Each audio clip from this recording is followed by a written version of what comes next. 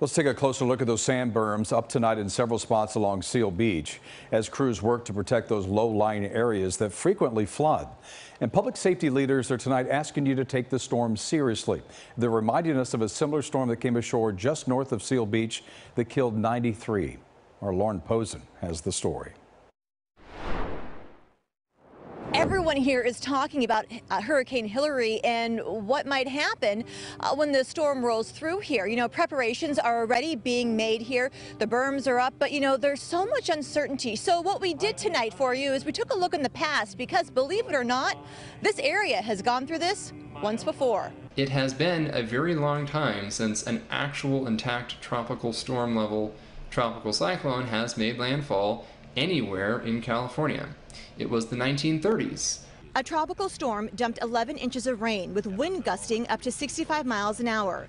Beach communities flooded. It destroyed boats and washed away homes from Huntington Beach to Malibu. Downtown was under 3 feet of water.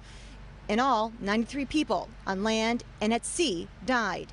And of course, this was way before the days of satellite and radar and all that, so people really weren't aware that it was coming. He says it's rare for strong tropical weather to hit this area because of how cold the water is off our coast. So it does weaken tropical systems quite rapidly as they move north.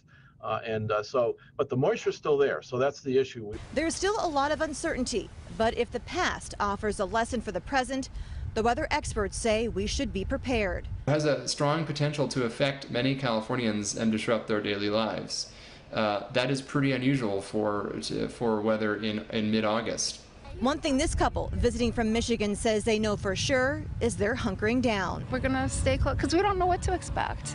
If there was one positive that came from that storm in 1939, it's that the National Weather Service opened up its first Southern California office a few months after. Before that, it didn't exist.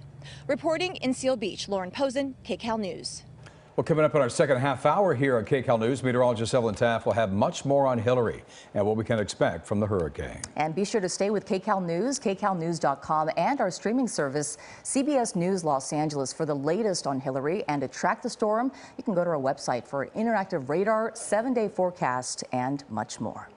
And this is developing news tonight. Maui's emergency services director steps down amid criticism